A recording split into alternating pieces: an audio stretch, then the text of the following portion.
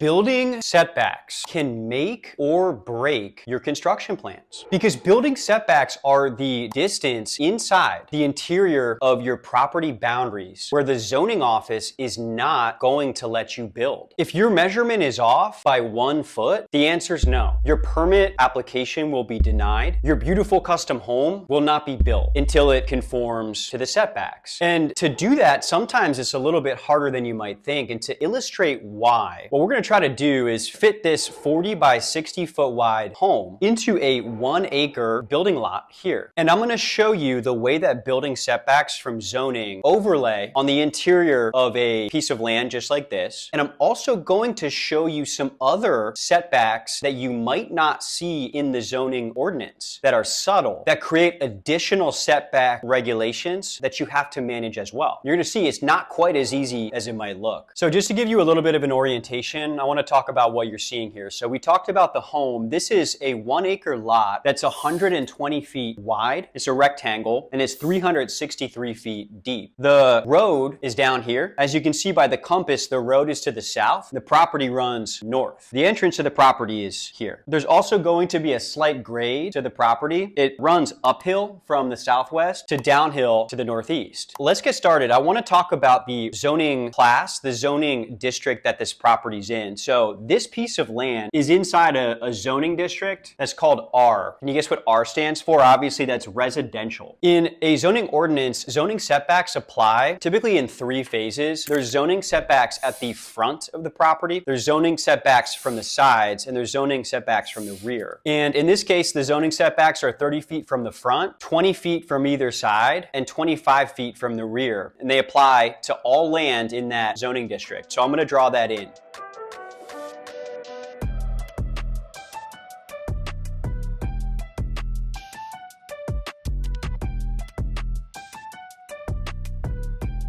So now that we have the setbacks on the property, I want to walk you through what this actually does to the remaining buildable area. So we have the 20 feet on either side, the 20 feet from the rear, we have the 30 feet from the front, and inside the dotted line is our buildable area. And everything between the dotted line and the solid line, which is the property boundary, is the setback where you cannot build. Now, what's crazy is we started off with a 1 acre property, but when you actually do the math, you have 80 feet of buildable width and you have 308 feet of buildable depth after you account for the setbacks. But what that means in terms of acreage is you actually have 0.57 acres, which kind of strains the imagination because how could that be possible? It looks like such a small part of the rectangle, but it's not, because when you have a narrow rectangle, just in terms of the geometry, when you come in from the sides, you're knocking out so much of the surface area. And that's the case here because the setbacks themselves actually deduct 43% of the entire property that becomes non-buildable when you comply with the zoning code. So now that we've established the 0.57 acre buildable area, it's plenty of space. Now, if you're lucky, the land that you're going to build on has some charming natural features, something like a creek, river, stream, or a pond. Lakefront property, even better, but let's just assume that we're buying a smaller property on a smaller budget. But what I'm going to do on this property is introduce 2 separate streams that intersect with the property and come into the interior of the property. I'm going to draw them in right now.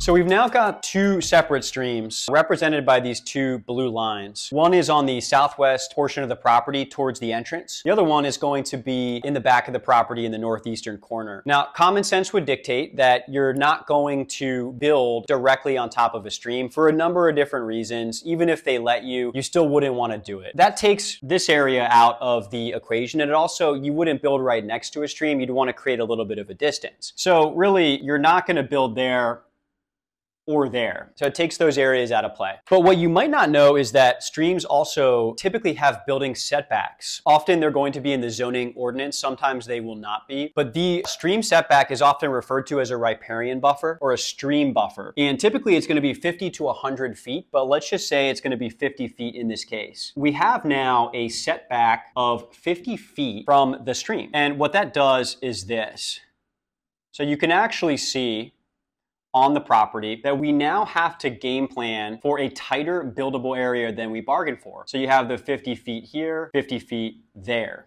So now that we've established the 50-foot stream buffer, the buildable area in the center of the property gets a little bit smaller. We still have plenty of space, but imagine that you visit this property and you're walking from the front of the property into the interior because you want to scope out the potential home location. But as you're going downhill, you see that the vegetation starts to get a little bit thicker. You may even notice that you see some shrubs, some sawgrass, some reeds, and you're starting to notice that the soil ecology is beginning to change a little bit. The reason that the vegetation on this property matters is because you have wetlands. Wetlands ecology on a piece of land means that the portion of the land that's affected by wetlands is highly regulated to the point where even if you're able to build, it's almost impossible to overcome the regulatory obstacles, and it's just not even worth it. Now, a lot of jurisdictions, as long as you steer clear of the wetlands and don't impact the wetlands areas with your construction project, you're okay. However, some places impose an additional 25-foot or 50-foot wetlands setback. It just depends on your local area. In this case, we're gonna map the wetlands on the property, and I'm gonna show you the 25-foot setback that applies to the wetlands. So I'm gonna draw it in right now.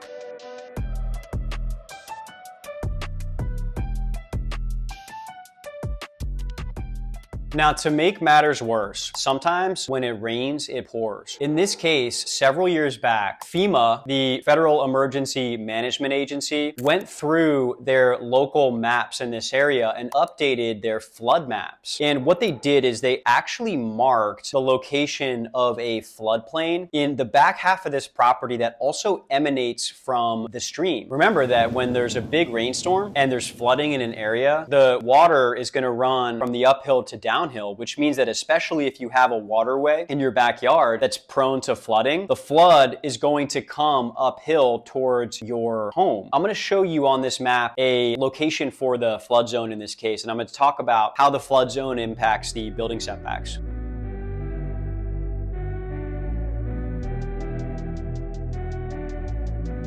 Now, flood zones come in a number of different forms, and there's different layers of classification to them that have their own regulations. But the biggest category of flood zones from a regulatory and planning standpoint is what's called the 100-year flood zone. Basically, like every 100 years, there's a theoretical flood that covers an area of the local map that encompasses the 100-year flood zone. So this is going to be our 100-year flood. You are able to build within a 100-year flood zone, typically. However, even when you build within the 100-year flood zone, you're talking about additional paperwork, additional permitting, additional engineering requirements, an elevated building foundation, all this stuff that adds cost to the construction project. Typically in a 100-year flood zone scenario, as long as you don't build in the flood zone, you're good, meaning you're not subject to flood zone regulations, and you typically do not have additional setbacks from the flood zone as well. Now, what we've done is we've introduced all of the elements to this property that once looked so spacious. Now we have a tight squeeze where I think we can probably still fit this home into a buildable area that complies with all the different setbacks, but it's going to be tight. And remember, this is land, it's vacant land. Now, this is rural land too, which means that in addition to the home, we also need to account for the well and the septic system that we're going to be using. Now, wells can typically be located as close as 10 to 25 feet to a building, and septic systems can be located as, even closer, 5 to 10 feet often. But you got to typically separate the well and the septic system by about 50 to 100 feet. And so I think that we're going to have enough room to do that. And I'll show you how I think we can put the home into this site plan and also include the well and the septic system. So let's take a look.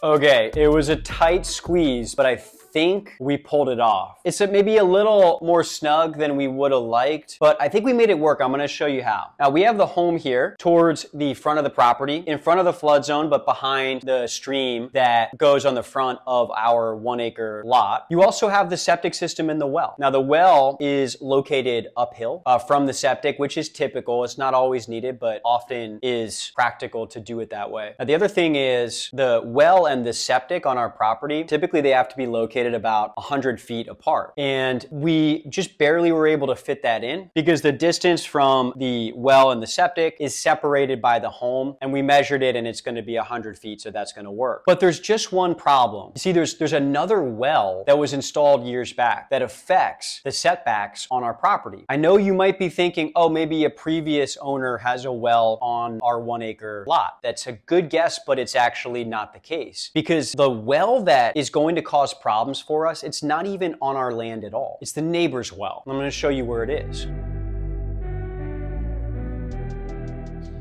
This well is over the property line. The problem is our site plan didn't factor in the setbacks associated with that well. In most jurisdictions, it's going to be a 100-foot setback, and that's a radius around it. Environmental setbacks that have to do with well, septic, stream, water, flood zone, wetlands, they don't care about the property line. And so this is what people run into, because look at what happens. When you have a 100-foot setback, it hurts you a lot because you cannot put a septic system within 100 feet of a well. Sometimes 50, but it's almost never less than that. We might be able to move our home into the setback that the septic is prohibited, but the problem is, even if we flip the home and the septic system, then the septic system runs into the 100-foot setback from this well.